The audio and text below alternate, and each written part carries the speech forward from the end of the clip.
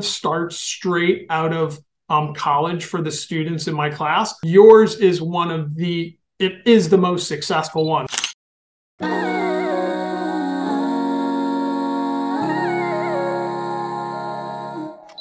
Can't fall back to sleep, your thoughts keeping me locked in my mind, replaying everything. And each time I do, I stop at the part where you blame me, and I start to blame you too. And I know it's bad, shouldn't let you do that to Look me. at Krystle, she was in my class. She's on the cover of Forbes magazine. And I got the really cool opportunity to actually take graduate level classes. The pressure was definitely on.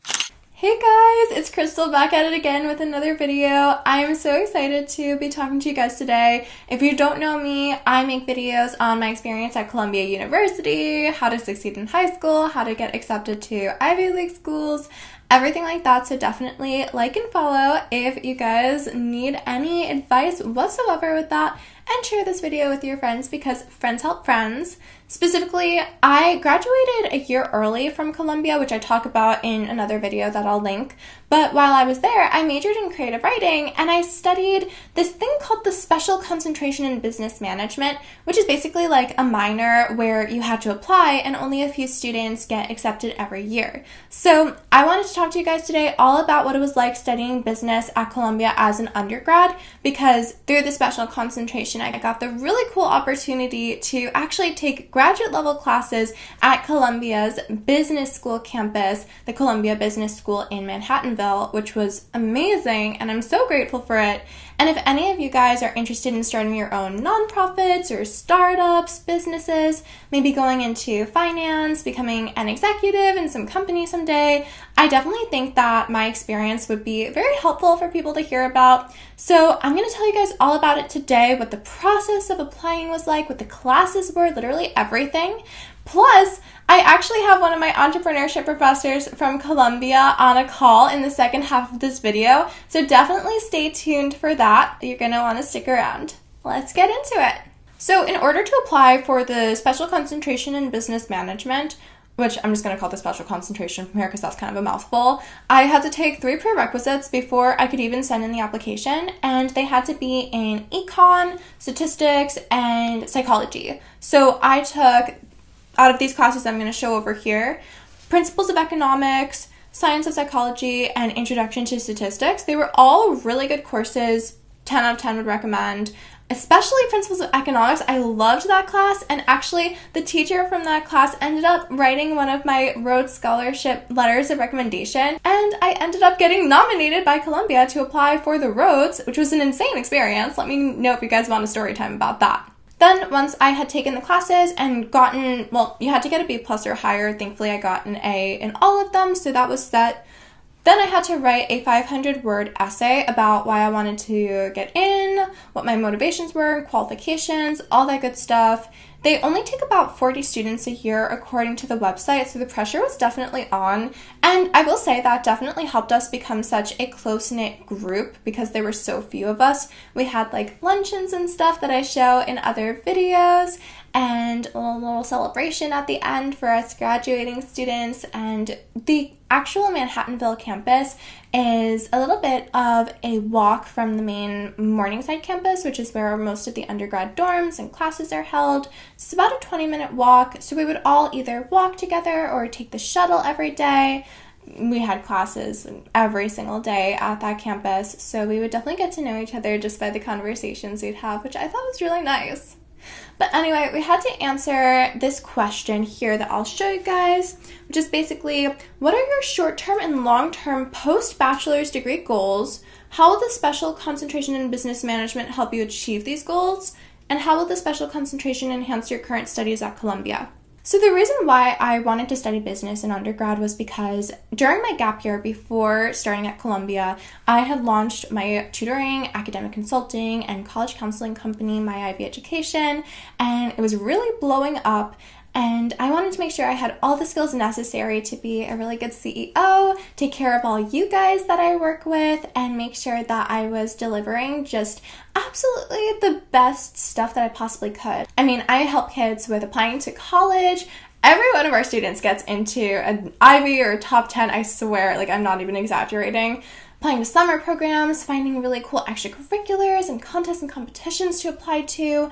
I help them build nonprofits and their own startups. And this is all really meaningful work to me. So I wanted to be able to deliver it in the best way possible. Email me if you ever need any help in any of those areas, tutoring, test prep.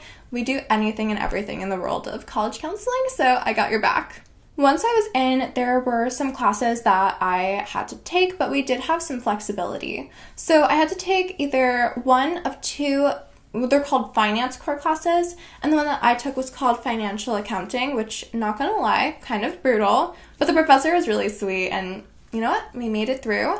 In my video about going to visit the Columbia campus in Paris, you can see that I literally had to take the midterm for that class the morning before my flight, so that was an interesting experience. And then I had to take 2 out of 3 managerial core classes, and I just had to take the ones called strategy formulation and marketing management, just because I had been told that leadership and organization was like kind of a fluff class, and I mean, I knew exactly what I was doing this for. I wanted to make sure that I could deliver the most for my company that I was running and learn as much as I could, so I really gravitated towards the classes that I knew were going to push me as much as possible to do that. We also got to choose electives that we wanted to take, so one of mine was economics of gender, which I took over at Barnard. That was a pretty chill class. It was not the hardest in the world. Yeah. It was great. It was really interesting. I learned so much. I am still impacted by the statistics that we learned about the disparity between women in the workforce and men, and honestly, it drives me so much to be the best startup founder and woman in business that I can possibly be. Hashtag girl boss, hashtag CEO. And the other elective I took was this psychology elective called Thinking and Decision Making, because I really wanted to be able to get into the minds of consumers and get a sense of how do they make the decisions that they do and why do they make the purchases that they do, so that I could make sure that I was keeping that in mind and knowing the science behind every marketing decision that I made. In addition to those classes, when I was a little baby freshman, before I ever actually even got accepted to this special concentration, I petitioned to be able to take this graduate level entrepreneurship class, and the professor of that class is now on the advisory board of my IB education, and I have him on for a call, so let's hop over there and learn even more about studying entrepreneurship at Columbia. Hey guys, I'm so excited to be here with Professor McGuire, who taught me at Columbia when I was just a little freshman trying to petition to get into his grad school class, which is called Entrepreneurship, Developing and Implementing New Ideas. He was kind enough to let me into the class, and I mean, it was an amazing experience. I actually got to work on a business plan for my IB education, which you guys all know and love. And we actually pitched our businesses at the end. It was so cool, very Shark Tank. And I'm so excited to have him on the channel here and talk with him about what it's like to study business at Columbia and how you guys can get involved. Great. Well, thank you very much for having me. I really appreciate it. And you were a very memorable student, and I'm glad that you took the course and that we've kept in touch. Thank you so much. It was truly one of the best classes that I had taken at Columbia. Really, really a life-changing opportunity. And I'm just interested if you can tell everyone watching what class or other classes did you teach at Columbia? Was that the only one, or were there others? Yeah, so I just teach this entrepreneurship class, and I teach it 3 times per year: fall, spring, and summer. Fall and spring, it's in person, and during the summer, I teach it online, just to give people who don't want to be in New York City an opportunity to take the class. That was me. I did it in the summer cohort, summer 2020. So why did you choose to teach entrepreneurship? So I've been a lifelong entrepreneur. I graduated college a long time ago, and I worked for a bank that's now JP Morgan Chase for 3 years. I understood that that wasn't the fit for me. And so I started my own business, and I never looked back. I've started a bunch of businesses in my career, and about 7 years ago, I was lucky enough to have the opportunity to teach an international business course in a summer program.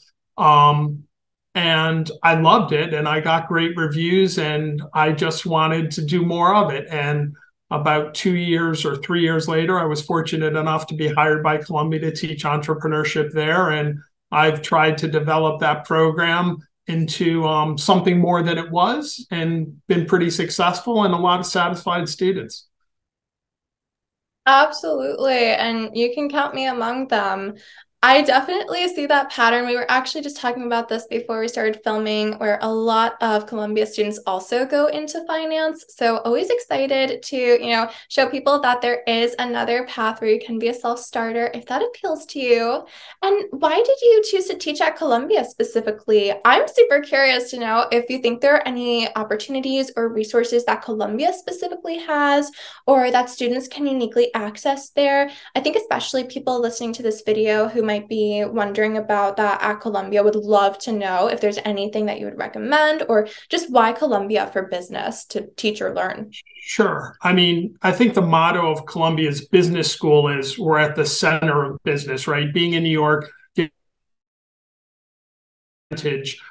why I chose to teach at Columbia was I have an undergraduate and a graduate degree from Columbia, so there's like an affiliation there. I really feel close to the university. And I live in Greenwich, Connecticut, so it's very easy for me to get to, and it just worked. And obviously, it's an Ivy League school and one of the top schools in the country, so I'm very happy with that. Can you talk a little bit about the entrepreneurship background that you mentioned? Any kinds of startups that you founded and how you use that to teach entrepreneurship and business, like why you think kind of Columbia wanted to see that in their professors, which I personally really appreciate. Yeah, sure. So, first of all, I don't have a PhD.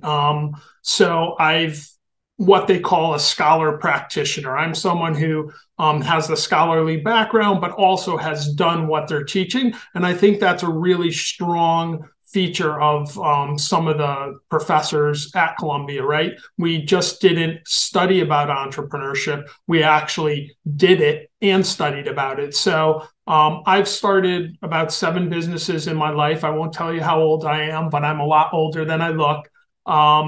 It started out from a commodity trade and finance company that I started when I left the bank, and invested and started in 2 technology companies, a streaming media company and an offshore software development company. And then most recently, I started a company called SimBridge, which is a digital asset, or I should say was a digital asset platform. I raised about $35 million for that.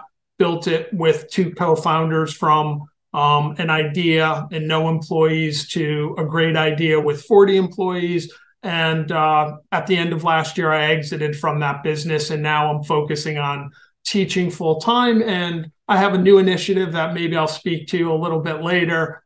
That's in the teaching space that I'm really excited about. Yes, we will definitely get into that. I would definitely love to know if you have any exciting stories that you wanted to share of Columbia students that you've taught hitting it big with companies designed in your class, because I mean, that's what the whole class is about, designing a company and taking it from just an idea to fruition, or even afterwards, and just kind of like these students that might have done really cool things. Sure, yeah. So it's a lot about experimentation, right? Some of the students that are in the class want to experiment with entrepreneurship. They're not certain it's the right time for them to launch a business, right? Many of the students from Columbia want to go work in investment banking or for consulting firms. And I can understand that. That's the track that I followed, right? Get a big name on your resume and get some experience and learn, and then go out and start your own business. So I don't see a ton of starts straight out of college for the students in my class, but I have seen a few. And honestly, and I'm not just saying that because you have me here, yours is it is the most successful one, right? If I won't disclose your revenues or your success, and you've shared that with me, but you clearly have achieved everything that you set out to for your business that we talked about in the class. And I'm really, proud that I have had you in the class. And someday I'll be like, oh, look at Krystle. She was in my class. She's on the cover of Forbes magazine. So yeah. Well, I'm definitely very honored. And I was also just curious, can you speak to how you help students start successful businesses, I guess kind of as an individual and then also as a representative of Columbia and what students can find there? Sure. So the way the class is structured is we do academic readings for each class, and we read uh, a case about a successful business, and we learn from those. But we take what we learn and we put it into action. The class is really hands-on. It's like, as you know, building out your business idea and your business model and defining your go-to-market strategy and what's your customer value proposition, and then putting this all together into a pitch deck that you then, for your final exam, pitch to investors. I grade you, but the investors give you real world feedback. And that's really helpful. So I think one of the differentiators for the class is it's not theoretical, it's very hands on. And I get some really positive feedback from students. And as you know, there's a lot of grad students in our class and a lot of grad students from Copenhagen Business School and business schools in Paris and France who come to Columbia for a semester to study. And they're shocked with the way the class format is, because in Europe, it's all about just sitting in a lecture and listening, where this class is really engaging it's a discussion about entrepreneurship. Yes, I will always remember literally having to pitch to real business owners and investors at the end of the class.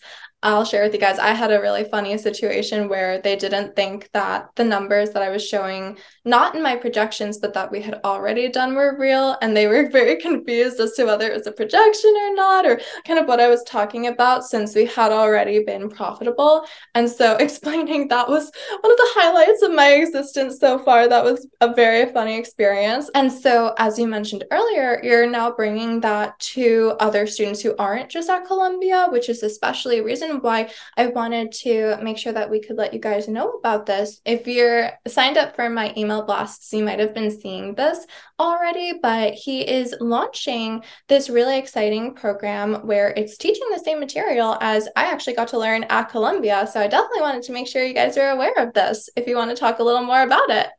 Sure, absolutely. So I launched a program in the fall of 2022 called Ivy Entrepreneurs. And the purpose of that there was really three purposes. One is to make high quality entrepreneurship education available to anyone, right? Not everyone's fortunate enough to matriculate at Columbia and pay the costs of Columbia. So it was about accessibility. It was also about me wanting to see more launches of the businesses from the students I teach, right? That's really fulfilling for me. So I want to focus on actually educating students who are in the process or will launch businesses, much like you did, right? I get a lot of pleasure seeing how successful you are. And also, I'd like to ultimately invest in some of those businesses that come through the Ivy Entrepreneurship Program, or I should say Ivy Entrepreneurship Program, and invest in some of those businesses, invest and bet on some of the entrepreneurs who come through the program, having seen them go through the course and understand like who's really dialed in. And this summer, we're launching 2 cohorts specifically for high school students. Most of the first 2 cohorts that we had, cohort 1 and cohort 2, are typically people who have graduated college and have been in the workforce for 1 to 4 years and realize that they don't want to work for the investment banks or the consulting firms anymore. They want to go out and start their own business and create a quality of life that really speaks to them. But yeah, I'm very happy that you've made a shout out to your following about the high school program, and I'd love to see some of your students or people who are thinking about working with you apply for the summer program. I absolutely agree. I know that one of the biggest things we work with over here at My Ivy Education is helping students find summer programs. And I think that one of the most exciting things about yours, which I have never seen in a summer program before, and I am the summer program queen, that is what we do, is that you offer the opportunity to win a large amount of potential funding, ranging from like the thousand or couple thousands all the way up to winning teams can compete for $10,000 by pitching their companies.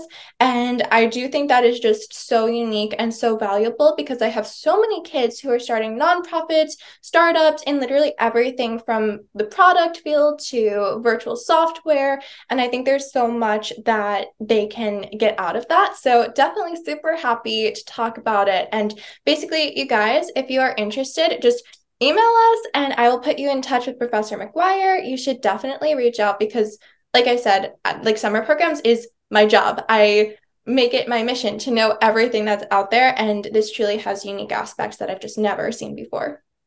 Cool. Thank you for that, the accolades. And I think it's important to realize and to tell people that, this program's a little bit different than some of the other summer programs you might be putting on your college application. So, I think it's got a coolness factor as well, even if you're not going to, launch a hugely successful business like Krystle has.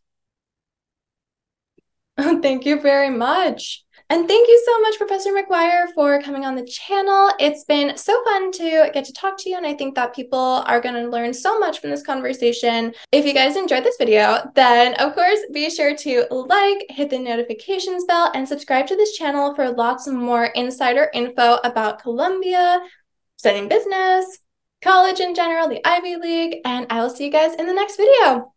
Bye! Bye-bye. Thank you.